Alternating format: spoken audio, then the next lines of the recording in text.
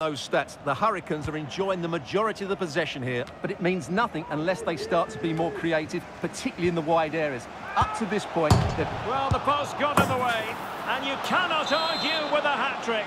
Simply unstoppable today. Bentancur. Now with Avila.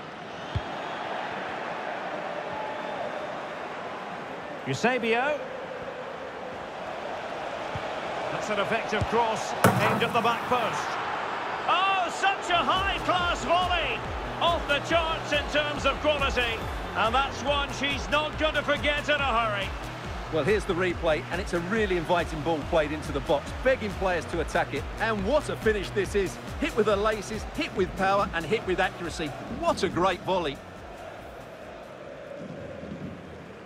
Well, no wonder he's delighted. There.